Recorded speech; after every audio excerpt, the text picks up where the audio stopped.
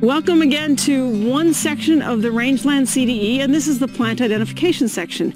Plant ID is really important for a range conservationist or for anyone who wants to do work on rangelands, because I don't care if you're interested in fire or if you're interested in wildlife habitat or cattle, or if you want to do restoration on a site or even recreation, you got to know the plants. The plants are what tell you what's going on out here, what condition it's in, how much it could handle. So that's how we read the land, is by learning plants. And any good range manager who's worth their salt is going to know the plants. So on this event, we have 75 plants that you need to learn. They're listed on the bottom of the scorecard. What you're going to have to do is to identify them. So you're going to look at plants. We'll mark them off in a row with blue flags like this. You see those blue flags? They're kind of going up the hillside there, and we'll walk you through what it looks like close up. All you're going to do is walk in a line. At the beginning of this line, there's going to be a poster that says plant ID, then just go plant to plant to plant, write down the name, tell us whether it's a grass, forb, or woody plant. That's really important, because if you know which grasses and forbs and woody plants are out here, that tells you what kind of wildlife might use the site. It would tell you what the fire regime might be like, and it would tell you how close it is to kind of its absolute best or what you desire on the site. So you got to know that. The next is the life stage. Is it annual or perennial?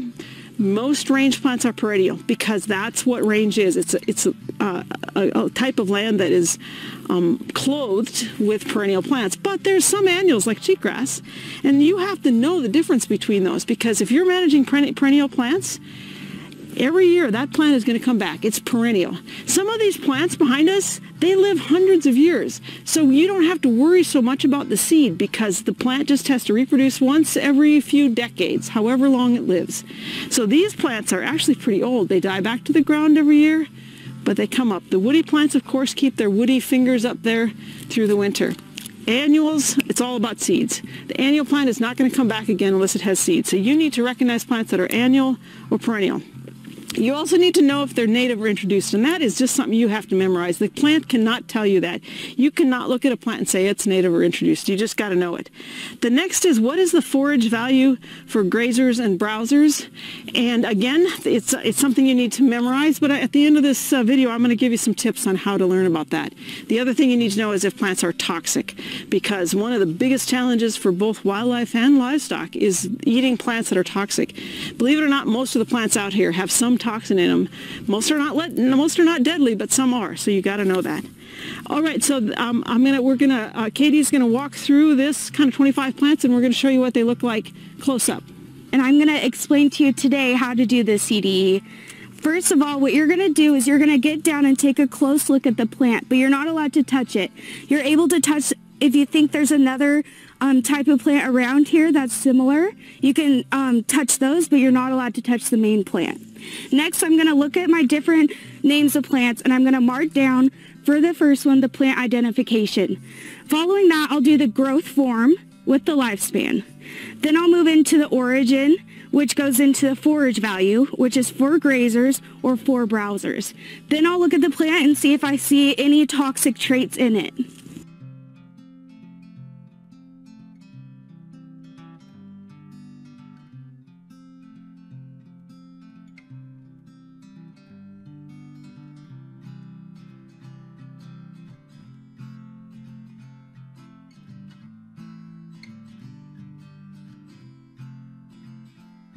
Moving to the next one. For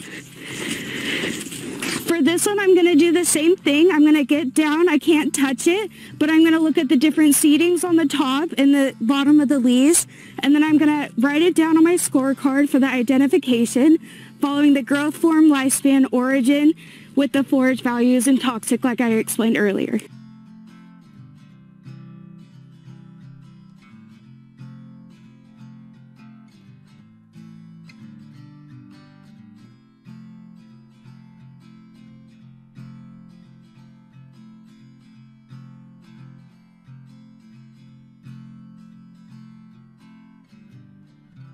And then make sure as you're walking up the hill that you look at the different numbers and make sure they're all in numerical order. So this one I'll get down again, get close, not touch it, but I'll look at the different leaves and the different sprouts that go in the bottom of it. and then I'll write down the identification on my scorecard.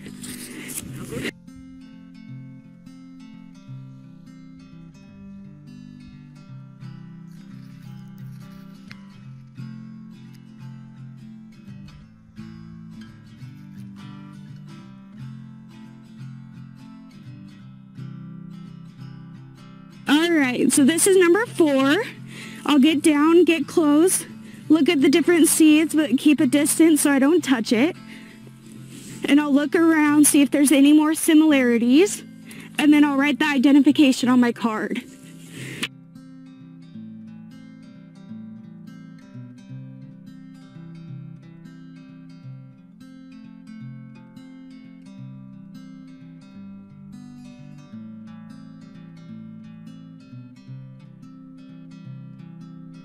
And then for the last one, this is number 5. So I'll get down close and I'll look at the different grassings or seeds on the top.